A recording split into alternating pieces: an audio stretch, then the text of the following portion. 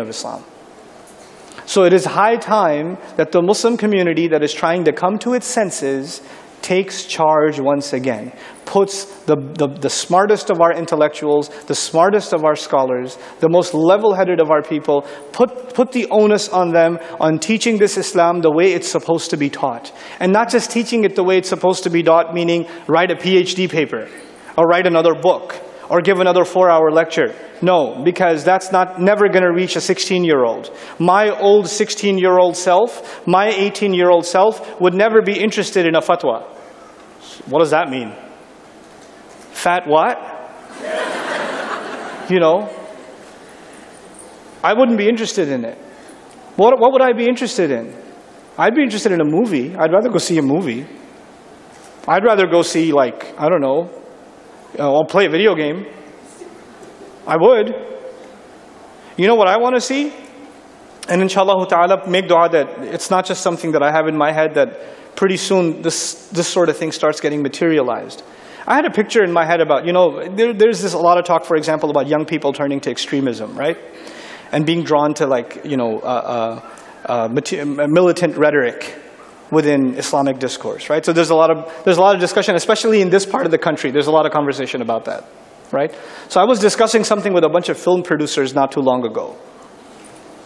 What if there's a movie of a bunch of kids, young guys, who get arrested, and they all get thrown in like a Guantanamo Bay or something?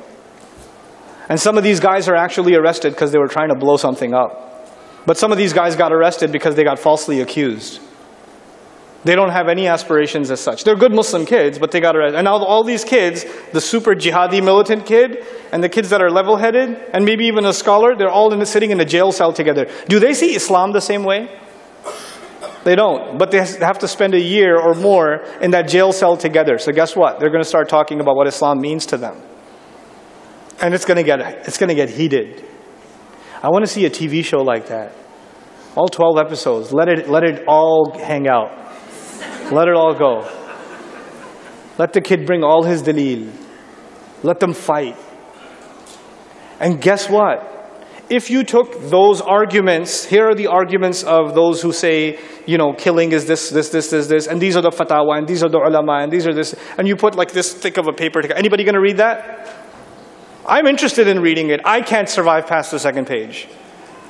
But if you make a movie out of it, make a TV show out of it, make a compelling film out of it, guess what? Yo, did you see that? That was crazy, yo. Why? Because the world will consume what? Film. By the way, this is not some liberal, modern, progressive concept.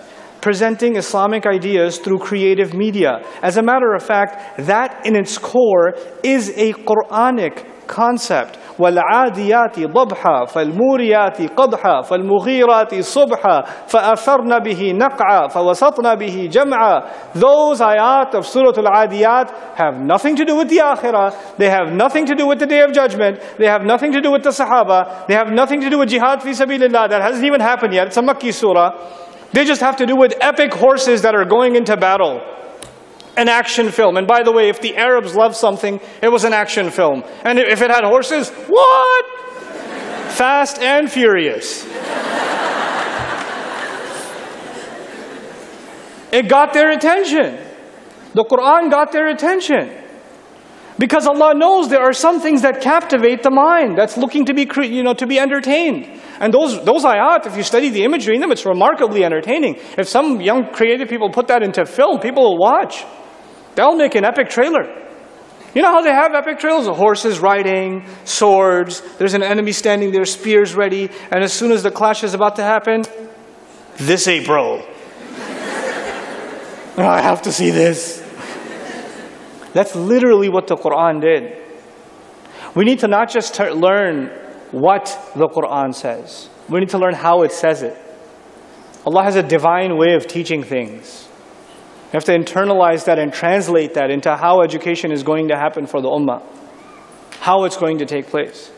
We have to develop this nuance.